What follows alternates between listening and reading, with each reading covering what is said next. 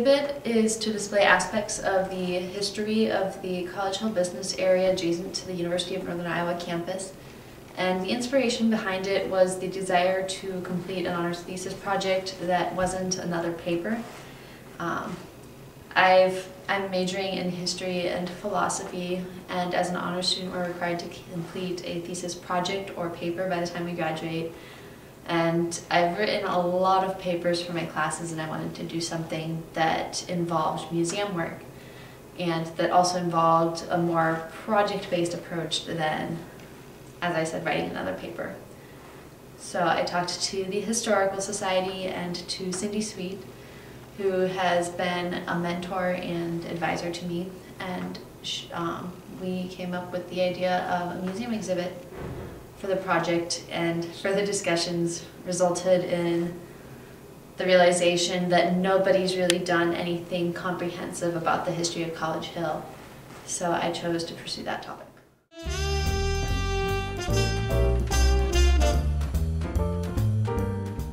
I started working on the exhibit in August, and I worked on it off and on throughout the fall semester around classes.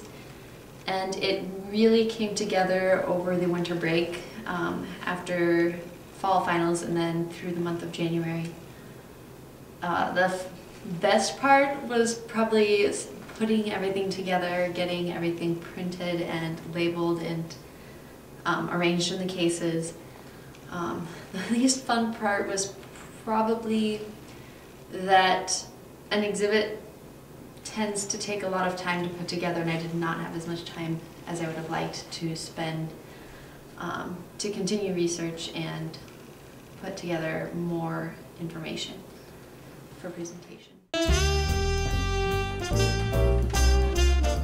One of the first places I looked for resources were the city directories, because while they are not entirely accurate, they are fairly comprehensive, and they also allow you to look up businesses by their address.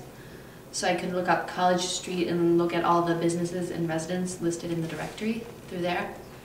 And then the school newspapers would often have advertisements for the different businesses on the hill. So I was able to use those to correct and further establish a timeline of what businesses were where. And then for other resources, I looked at the history of the University of Northern Iowa that was written by Professor William Lang. It's called A Century of Leadership. So I used that to provide some context as far as the development of the university, and then just general knowledge of history to provide an overall context, including changes such as the Civil War, the World Wars, both World Wars, and the Depression, and other national and world changes.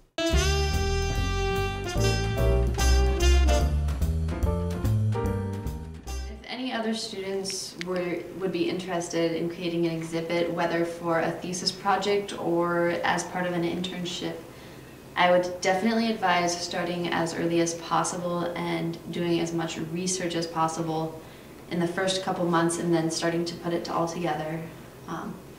Don't get caught up in the research. The time you need to interpret the information you gather is just as important, if not more so. And have a reliable group of people you can turn to when you need help, and who are willing to call you out when you need to either get back to work and finish some aspect of the project, or when you need to delegate some aspect of the project, such as finding all the artifacts that are used. The collections manager here was a great help with that for me. She knows the collections better than anyone else right now, and so she was able to find all the artifacts that I needed in the collections.